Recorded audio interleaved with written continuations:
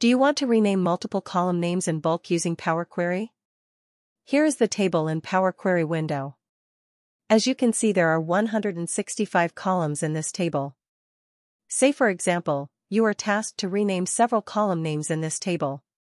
The requirement is that, from some of the column names, you need to remove conversion_rates. One way to do that is you can select each and every column, then rename it appropriately. If you have only a few columns, then this method works perfectly. In case if you have several columns, then there is a faster way to accomplish this task.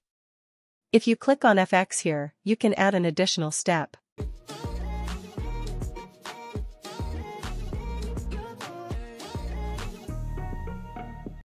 In this area, we will first type table.transform column names. This expects a table as a first parameter. We already have the previous step, so we will use it as the first parameter. Now we want to rename the relevant column name values, right? We will type each here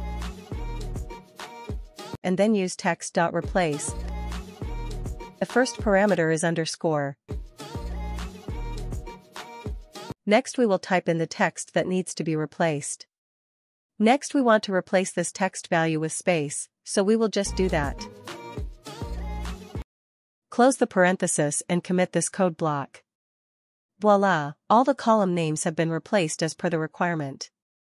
Simple and easy trick, right? Thanks for watching. See you in the next video.